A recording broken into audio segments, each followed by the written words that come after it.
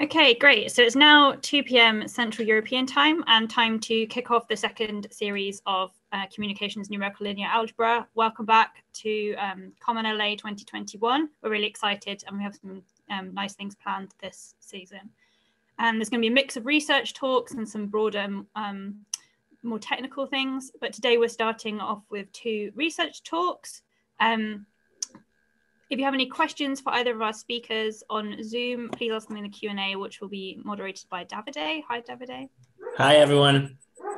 And if you have questions on YouTube, just put them in the chat and that will be monitored by Hassam. Hi, Hassam. Hi there. Great. I think that's all the housekeeping I have. Great. So our first talk is going to be from Christoph Stroessner. Christoph is a PhD student at EPFL, and he is going to be talking about functional Tucker approximation using Chebyshev interpolation. So when you are ready, Christoph, take it away. Okay, so thank you for the kind introduction. And today I will be talking about my joint work with Sergei Dolgov and Daniel Kressner on functional Tucker approximation using Chebyshev interpolation. So the topic of today will be functional low-rank approximations, which are some polynomial approximations of functions in combination with a low-rank approximation of the coefficient tensors. And these types of approximations are already quite widely used. So one of the most famous applications for this format is the solution of time-dependent partial differential equations, where you can use the functional low-rank approximation to store your solution and then propagate it through time, keeping the format, such that you need much less storage than if you would have the full polynomial approximation. Some other applications are uncertainty quantification and sensitivity analysis, where you would use the approximation as surrogate for Monte Carlo sampling. Or you can also do other things such as computing prices of options or some Helmholtz-Hodge decompositions, as shown on the right. And today we will focus on a very special functional low-rank approximation. We will only focus on the approximation of 3 variate functions, so functions in 3 variables on a hypercube. So we have some function from -1, 1 to the 3 mapping to R. And we are looking on getting an approximation in a functional low-rank format. And in particular, we are looking at the functional Tucker format. So what we will have is approximation format. We will have the sum of the product of some univariate functions u, v, and w. And the format of this whole approximation is a Tucker format. So we have some core tensor and we have a triple sum summing over each mode, which is a format that's already used in ChebFun3. And how can we get such a format? We will do it via Chebyshev interpolation. So if we would do the tensorized interpolation of our 3 variate function, we would get an approximation where we have some coefficient tensor A and some Chebyshev polynomials in each mode, so t of x, t of y, and t of z. And this approximation would already fit into the format of the functional Tucker approximation that we had on the previous slide, but it's not really a low-rank approximation since the degree of the Chebyshev polynomials is directly linked to the size of the coefficient tensor. And typically you can have a much smaller core tensor in the approximation compared to the rank of the Chebyshev, the degree of the Chebyshev polynomials that you need for the approximation. So how can we make this approximation cheaper? We will look at how we actually compute this coefficient tensor. And this is done by multiplying some evaluation matrix, which contains the evaluation of our function on a Chebyshev grid with some transformation matrices in each mode. So to get this coefficient tensor, we need to have function evaluations equal to the size of the coefficient tensor if we use this approach.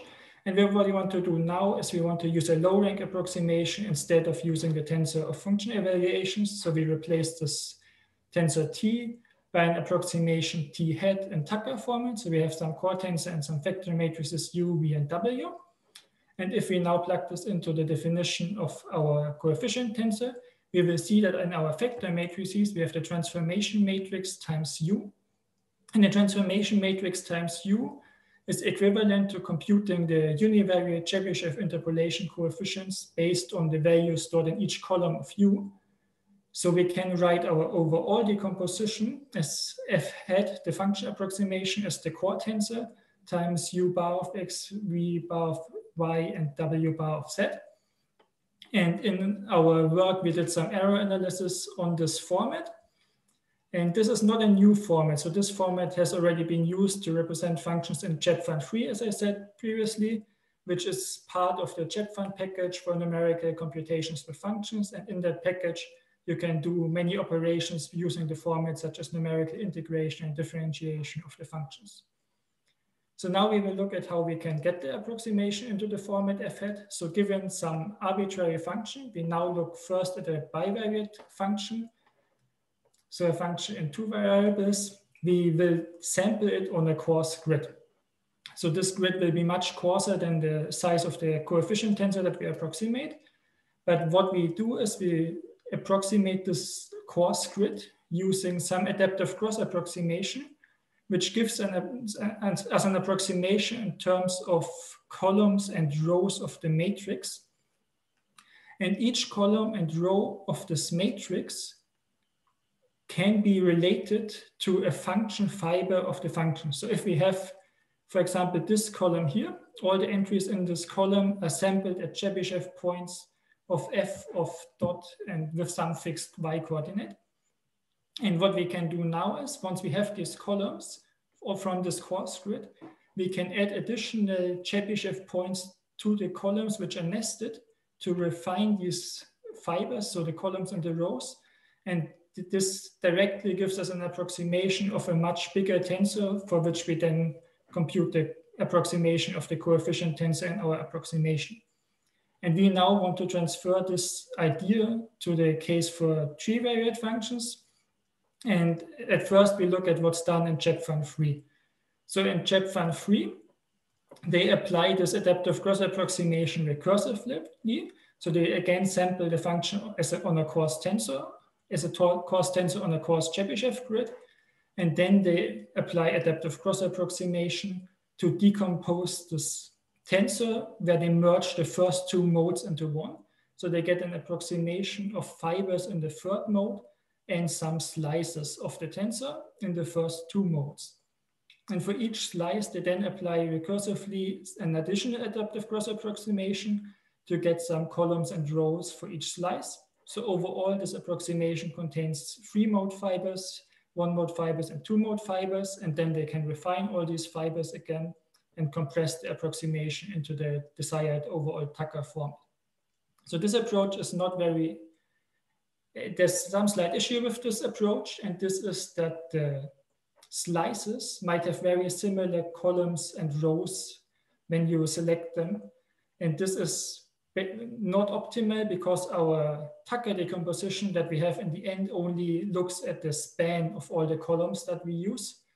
And it turns out, for example, for the function shown here, that if I look at the first slice and collect all the columns that I select, I have a numerical rank of this the matrix of columns, which is equal to 17. And now if I add the second slice, I will have a numerical rank equal to 18, so 1 more than previously, but I will also have 17 fibers in there which do not increase the numerical rank and are thus redundant. And now if I look at the third slice and the approximation that I would have for this function, it would even become worse because not the third to the 18th slice, they do not contribute any new fibers to our approximation. So all these fibers are redundant and we would actually not need them. So what we did, we were trying to design a novel algorithm where we avoid this redundancy. And we call this algorithm ChebFun3F because we use fibers directly in the Tucker decomposition as vector matrices, which gives us the advantage that we will not have any redundancy. And as a basic principle, we will proceed similar to ChebFun3. So in our first phase, we will identify the fibers on a coarse grid, and then we will refine these fibers such that we have refined vector matrices, and then we will construct a core tensor given these refined vector matrices. So how can we proceed? We at first look at the coarse tensor of function samples, and we now only look at a subtensor. So we restrict the second and the third mode with some index sets J and K. And then we have a subtensor similar to the one shown here. And we take all the remaining columns of the subtensor and put them into a matrix. And now we apply adaptive cross-approximation to the matrix of the columns of the subtensor, which then gives us some specific columns. And these columns will then be put into our approximation of the vector matrices. And it will give us some index set I based on the selected rows from the adaptive cross-approximation. And these indices will then be used in the next step to restrict the first index set so that we have a selection of a subtensor which contains some selected columns of the overall sample tensor. And we will repeat this procedure several times to update the index sets. And it turns out if we do this long enough, then fibers stored in U, V, and W will be good enough for an approximation. And this can be seen as some variant of the TT cross algorithm, just applied in a different format now. So after we have done these computations and obtained the vector matrices, we still somehow need to find the core tensor. So after the refinement, we will have vector matrices U, V, and W of our tensor T of function evaluations, which now might be significantly larger than the core sample tensor. So we try to avoid evaluating this tensor T completely. So now our task is to find the core tensor such that our Tucker approximation approximates the spec tensor. And we cannot use the standard approach of using orthogonal projections because that would require us to evaluate the tensor T completely. So what we do is instead we replace the orthogonal projections by oblique projections using discrete empirical interpolation. And this allows us to compute a core tensor approximation, which is still very good, only using a R1 times R2 times R3 subtensor. So we only need to evaluate a subtensor of T equal to the size of the core tensor, which is much cheaper than if we would have to evaluate the full tensor. So how does this compare in practice to Chepvan-3? So on these slides, you will see the number of function evaluations needed for the approximation for two different functions. So on the left, we have this exponential function. And on the right, we have this cosine hyperbolicus. And the number of function evaluations in all both pictures is separated in the three phases. So phase one is the identification of the fibers. So for us, it's this variant of the TT cross algorithm. And for Chepvan-3, it's the recursive application of the adaptive cross approximation. Then phase two is the refinement of the fibers. And phase three is the computation of the core tensor. And for the function on the left, we see that with our new approach, we have much fewer function evaluations when we are refining the fibers, which is due to the fact that we do not have any redundant fibers anymore in our approximation. On the right, there's a different example. And for this example, it turns out that the coarse tensor is already fine enough to approximate the fibers of the function sufficiently well, but still our new approach is cheaper than the previous Chepvan-3 because we do not even need to evaluate the coarse sample tensor completely, but we're only ever working with a subtensor of the coarse sample tensor. And this can go even further. So for the function shown here, it turns out that both in phase one and in phase two, our new Chepvan-3F requires much fewer function evaluations compared to Chepvan-3.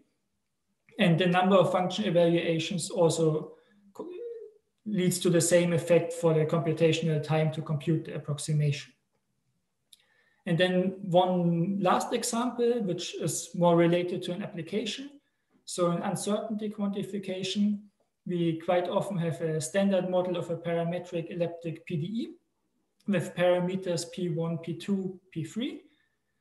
And we are now interested in how the solution of the PDE at the point 1/2, 1/2 behaves depending on the parameters. So we look at the function mapping from the parameters to the evaluation of the PDE solution and study how much time it takes ChepFun and ChepFun3 to compute the approximation of this mapping. And it again turns out that with our new ChepFun3F approach, we are cheaper in terms of the number of functional evaluations compared to ChepFun3. Okay. So the main takeaway message of the talk is that we will have similar accuracy in our approximations, no matter which approach we use. So the new approach that we suggest, or the recursive adaptive cross approximation. But with our new approach, we can get the same accuracy of the approximation with fewer function evaluations. And these results can be found in the paper functional Tucker approximation using Chebyshev interpolation, which is available on arXiv. And you can also get the code on GitHub if you want to experiment with ChepFun3F yourself. Great, thank you for that, Christoph. Do we have any questions on Zoom? No, there's no question at the moment. No, sorry. There's a question actually from Benham Ashemi. Very nice work indeed. Are there any classes of functions for which ChepFun3 needs a smaller number of function evaluations compared with ChepFun3F? So the one thing that can happen where ChepFun3 might be better than ChepFun3F is if the function is very locally supported, because in this case, it might not be possible to find the support of the function if we only sample a subtensor of the core sampling tensor. But if the function has a support that's consistent over the whole domain, it's usually possible that ChepFun3F is better. But you will always be able to find functions where the subtensor selection will fail. Okay, thank you. There's no other questions so far on Zoom. I think there's a comment from Nick Trefethan saying that he wanted to say this was a very interesting talk, and thanks. Do we have any questions on YouTube? No, we don't. Great. Well, thanks again for that, Christoph. I'll just stop recording.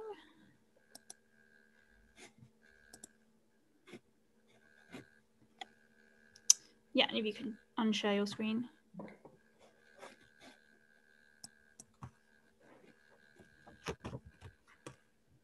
Great, so our second talk of today is going to come from João Paxal. João did his PhD at Pontificia Universidade Católica de Rio de Janeiro in 2014 and is now an assistant professor at the Universidade Federal de Rio de Janeiro. And he's going to be telling us about algorithms in graphical linear algebra.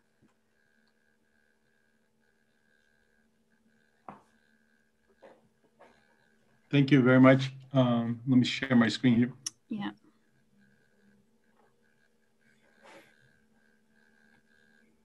All right. Yeah, that looks great. Thanks for everybody, for the organizers for putting this together. This seems like a great event.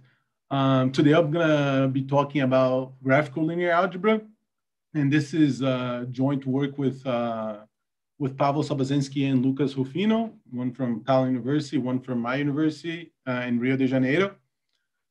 And I'm going to go right to it. One of my main motivations, I don't know if this is a true numerical linear algebra talk, but my main motivation, I've been teaching linear algebra at UFRJ for 7 years now. And I saw an increase of numbers from areas outside of math, computer science, engineering, taking linear algebra. And I saw they had a lot of difficulty proving things. They just had a tough time with the large number of concepts in linear algebra. And I just wanted to find new ways to teach linear algebra. And I came across this graphical linear algebra, which is a both diagrammatic and formal language developed independently by two different groups. And I got into contact with one of the authors, and I kind of been working on this in the last year or two with them. And one of the really nice things about this graphical linear algebra is just this very small set of axioms for linear algebra. And we were able to develop to get these axioms, and which they highlight the dualities and symmetry of linear algebra. So I'm going to try to show you a little bit about it. So the main idea with the graphical language is the diagrams that we're going to write. We're going to try to do linear algebra graphically. And the diagrams are gonna represent processes. So we're gonna have inputs coming on the left, outputs on the right, and we're gonna have these processes like this one here, making a dessert. You can break it up into different pieces, and you can put it together. All right. So the first process we need to do linear algebra is sum. Right. So we're gonna sum is it has two wires coming in. The two inputs is sum things together, and outputs the sum. Right. So 43. You can interpret it as the 43 comes in, the 57 comes in, and then the 100 comes out. Okay. So sum is one of our generators we're gonna call in this language. Okay. And other generators that we have is the identity generator. Something comes in, the same thing comes out. And also the twist. Something that comes in on the top, goes out on the bottom. It goes in on the bottom, comes up on top. Okay. This has two entries, two inputs, two outputs. This is one input, one output. Okay. And you can start putting diagrams, more complex diagrams together. For example, you can do like serial composition of the diagrams, the twist and the sum. If you can, if this has two outputs and this has two inputs, you can do the serial composition of them, and you come up with a new diagram. Okay, simple enough. So you got serial composition, and you also got parallel composition. For example, you can put the identity and the sum in parallel, and then you get this new diagram here. Or you can put the sum in parallel with the identity, and you get this diagram down here. Okay, so in parallel composition, the order actually matters. Okay, so these are the two main operations we can to build new diagrams. Okay, and you can make these like very large diagrams, but just by combining in parallel, like here, like you put all these processes in parallel, all these processes in parallel, and then you combine them in composition. So you can make complex things. Okay, so now we're gonna start developing the rules. Like we know how to build the diagrams in this language, and now we're gonna come up with some rules. One of the main one of the rules is that you can untangle wires. Okay, if you have the wires never get tangled up. You can pull them apart like topologically. Okay, and it never gets crazy. Okay, other thing that we can do is the generators that can slide across the wires. Okay, no problem sliding the diagram, the generators across the slides. Okay, and you can also slide them down like this, right? So if you have a sum here, you can bring it down there, you can bring it back up. Okay, the generators can slide. That's another rule for us. Okay, now we're gonna start doing some rules for the generators itself, like sum. Okay, sum, for example, is commutative. And so the x plus y, we know it doesn't matter the order. This is how we're going to represent graphically. Okay, so we introduce this equation into our diagrams. Okay, also, for example, sum is associative. You can sum x plus y, and then you add it to z, or you can add y and z first, and then add it to x. So this is also an equation in our system, okay? And we introduce another generator, which is the zero generator. It just outputs zero, okay? You can imagine just a zero coming out of this generator here. And for example, when you do sum plus the zero generator, you get the identity, okay? So the zero generator is the unit of the sum here. Okay, so another equation that we put in up. Okay, and then after you build up your equations, then you can start doing proofs. Okay, so just a quick example here. This equation here, we don't have it in our system. We have this one where the zero is on top, but we don't have this equation here where the zero is on the bottom. Okay, what you can do, the proof. Is that you can start replacing pieces of diagrams with diagrams that are equivalent. For example, you go from here to this one, you're just using the commutative.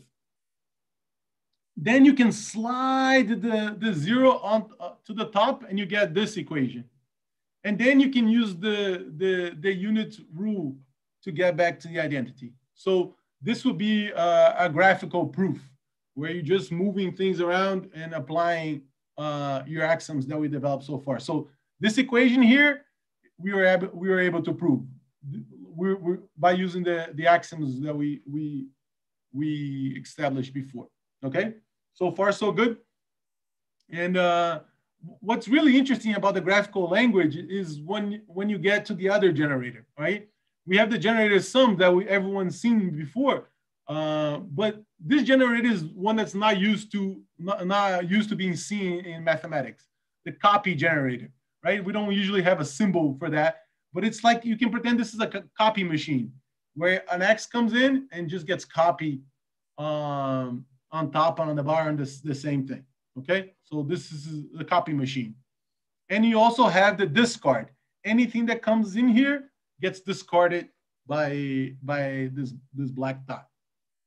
Okay, so I'm gonna introduce these two generators. And what's interesting about it is the copy generator also has a commutative property, also has an associative property, and also the copy and the discard also have this unity property. Okay, so the axioms for copying are very similar to the ones for sum. Okay, if you look at this slide for a little bit, you can see that it's actually just the mirror image and switching the white to the black. So you flip them around and you switch colors, and you get the axioms for the copy. Okay, so these are our axioms. Adding and copying, that's what we're gonna use. And what is good about establishing the axioms like this is that you get like some theorems, you kind of get it for free, okay? So if you think about it, like if you have this equation here and you want to prove it, you say to yourself, oh, okay, I already proved this equation for the sum. So what I can do is just flip things around and switch colors, and I'm using kind of the same proof, okay? I can just copy the same proof by switching things around and switching colors, okay? So when you get one theorem, you get another one for free, okay? And you can do that throughout all linear algebra. I'm doing this in the first couple of steps. In the graphical language, you can also represent natural numbers. For example, you have the 0 number here, 1. When you want to represent 2 or 3, for example, you make a copy of X, you make a copy again, and then you get 3 copies of X, and then you sum, and then you sum. Okay. Now you have a way to multiply any input by 3 or by any natural number. Okay, so you can model all the natural numbers just using the copy and the sum, which is nice. Okay, and then what's really interesting is that you can get, for example, 2 by 2 matrices of natural numbers. You can establish that by 2 by 2 diagrams. For example, you have this x1 here. You have this x1 here, x2. The x1 gets copied here. The x1 gets copied. The x2 gets here, and the x2 goes here. Okay. And then when you pass it over, this gets multiplied by 3x1 by doing the natural number construction we did before, and then the 4x2, and then you sum up and you get this. Same thing here. You get the 2x2, and then you get it here. Okay. So we're also able to draw 2 by 2 matrices or n by n matrices just by using the copy and the sum generators. Okay, so that's what we have so far, is that we have matrices. Okay, but the language starts getting very confusing really quickly because there's so many wires, and to be able to draw like bigger matrices, you need to start abstracting the language. Okay, so whenever you have like too many wires, we're going to define this as just writing the number k on top, and this is going to be a wire that it's already k copies of the identity. Or you can do the same thing for copying when you want to copy 3 different things, and you start abstracting away, And now you can think about a matrix as something that has n wires here, and then m wires here, and then we can start drawing matrices a little bit more compactly. Okay. All right. So we have matrices in the graphical language. One time. Okay. So one question is what are the axioms that you need to add besides the ones we introduced to deal with, we start dealing with matrices and have a language to play around with matrices, okay? And one thing you can do is, one second, let me erase this. Okay. So one thing you can do is you introduce more axioms, the way how to get matrices. And one of the things we did was introduce these 4 axioms that how did the diagrams that we have, how do they interact with zeros, how do they interact with sums, how they interact with discard, and how they interact with copy, okay? So, for example, a matrix is here that you throw a lot of zeros into the matrix. Okay, I'm representing this as a full matrix. Then, if you have a matrix D and another matrix D, and then you sum them, you know we can sum things first and then multiply by D. Okay, so these are the linearity axioms written graphically, okay? So anything times 0, any matrix times 0 gets the 0 vector, and linearity axiom is here, okay? But you also get the same axioms for the discard and the copy, okay? We added this exact same axioms for the copy as well, okay? So if you have a vector coming in, multiplying by a matrix and gets discarded, then you can just discard. If you have a matrix and then being copied, you can copy the matrix here and here and then multiply. Okay, this should be okay. Okay, so we added these four axioms here. Okay, and then you can prove that every diagram that I built here with these rules, they're actually equivalent to matrices of natural number. For every diagram, there's a matrix of natural numbers, and for every matrix of natural numbers, then you can do a diagram for that. Okay, and the proof of this theorem, I'm not going to go through here, but it's essentially how to do matrix multiplication graphically. Okay, so you're able to get this connection. But so you're able to get this language for matrices, but to do linear algebra, you need way more than matrices. You need, you can't just do linear functions. You need equations, you need subspaces, you need linear relations in general, okay? So the idea is, for example, if you have a matrix here and you want to express it, AX equals 0, for example, like the kernel of a matrix A, or something like AX equals BY. So how can you do that in the graphical language? The main idea here is to now you can turn the generators around, and you can make the 0 generator be actually a restriction here, where you can think about there's an X coming in here. It's going to go through the matrix. It's going to be AX. Okay, and then it has to be equal to 0 because we have this 0 generator here, but turned around. So this diagram here is representing the kernel of a matrix. Okay, and then you can start representing subspaces this way. Okay, or for example, if you have a vector X, a vector Y, this will represent AX equals BY, okay? Because you have AX here, you have by here, and then they have to meet in the middle, and that's what they're representing. So you're able to, once you turn things around, you can represent things from a course in linear algebra that has more than matrices. Okay, so what you actually have to do graphically is that you have your generators, the 4 generators that we introduced. You have to switch them. You have to turn them around and introducing these 8 generators. Okay, so you have this. You can think of as a 0 generator. This you can think as a 0 description constraint. I mean, okay.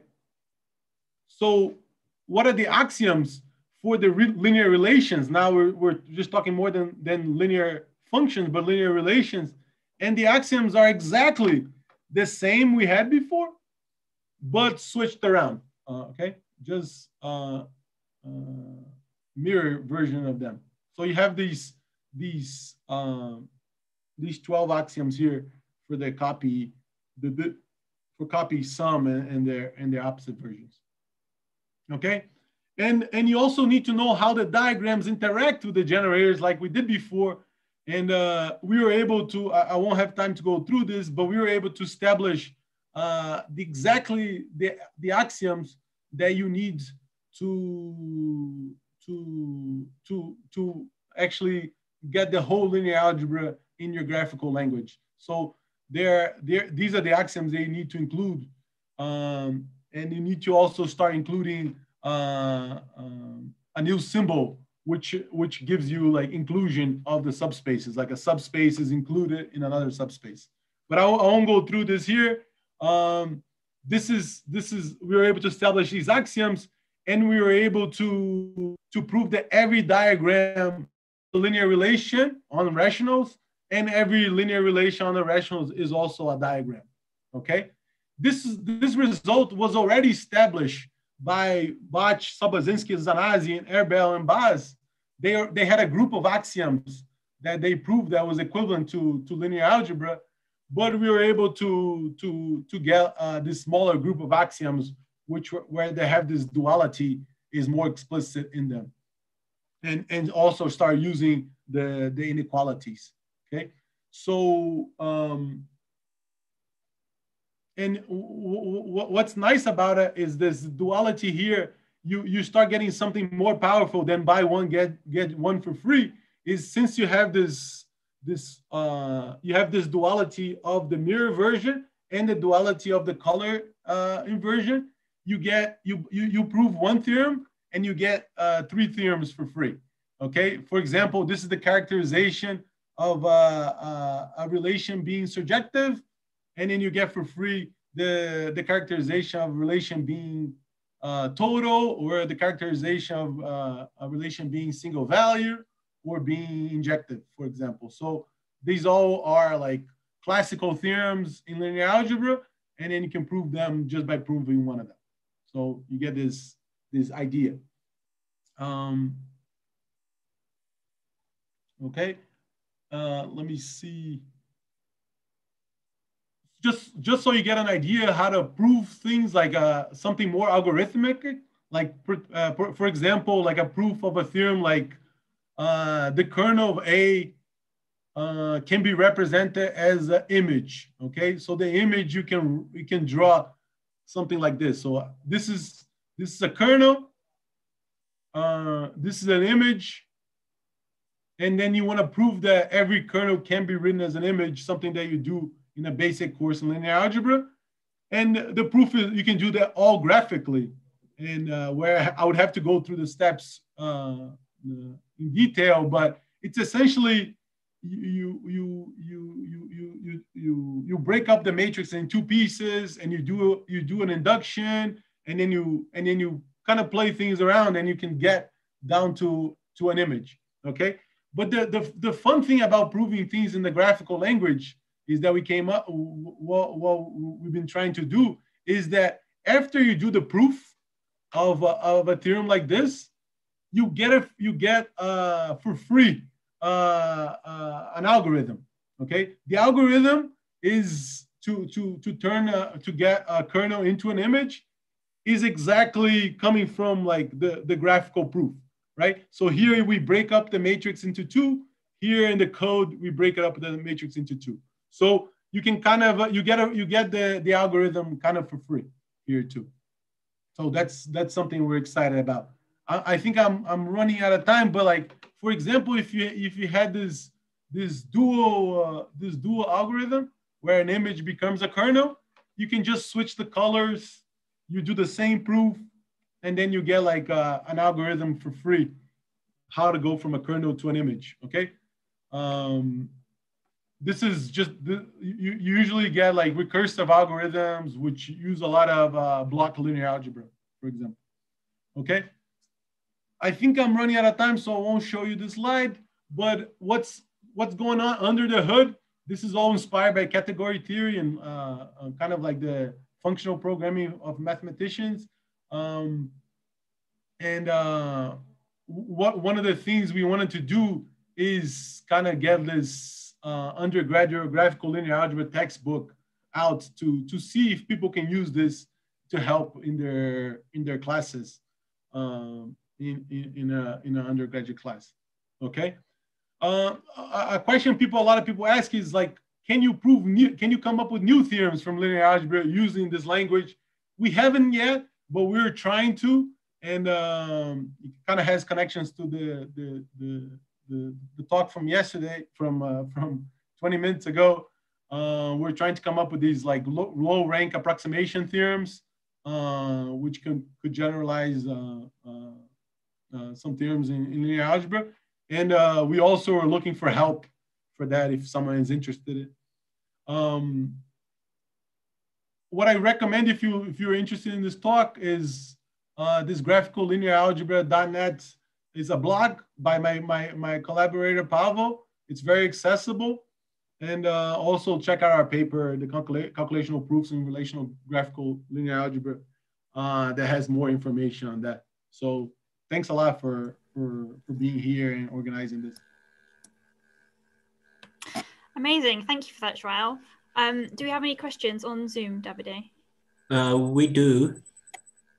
So we have a couple of questions by Cliff Moller. The first is linear independence, rank. So I believe he asked, how do you represent these concepts in your language? So linear independence and rank. How to represent that? You need to, oh, sorry. 1 second. Let me open here. Can you guys can still see my screen? I think you unshared. Sorry? I think you'll have to share again. Oh, sorry. That's right. Maybe just here on the whiteboard. You can see the whiteboard? Yeah, yeah. Okay. What you need to do is you need to come up with, for example, let me get a black. You can come up with, for example,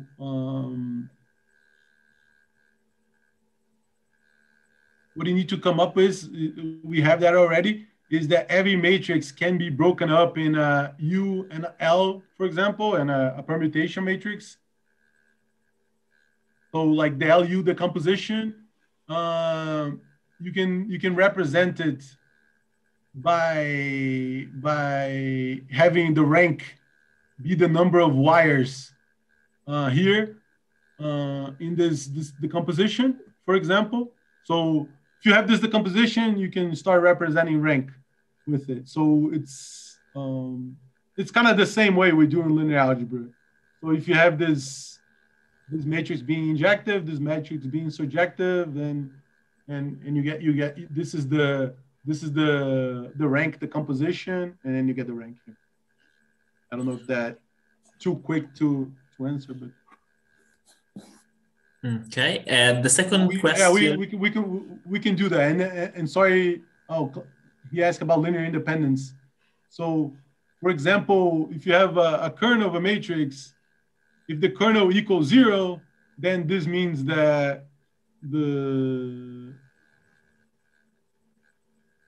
A is injective, So this is how you represent, like the columns of A are linear independent, and then this is how you represent it. But there's also all these different characterizations to say that A is injective. For example, you can write something like this, or you have all these different ways to say that the columns of A are linear independent. Okay, and the second question he asked is implement in Simulink. So do you have any sort of implementation? Could you implement in Simulink by using Simulink or something? That's a good question. Yeah, we're actually implementing in Julia, but the dream actually is to be able to go from the graphical language straight translation into code. And that I'm not working on, but I know some groups are working on that, just to have you to be able to write the proof graphically, and it already translates into code for you. But I'm not working on that. Thank you. Great. Sam, do we have any questions on YouTube? No, there aren't. Okay, great. Well, thank you for that. And thanks to both of our speakers. That was a really good start to the 2021 session. Thank you. Okay, so we're going to move over to Gather shortly. But before we do, just a quick announcement from me. If I can share my screen, there you go. Okay, so hopefully you've all realized that the frequency of the sessions has changed. It's going to be every 2 weeks now rather than every week.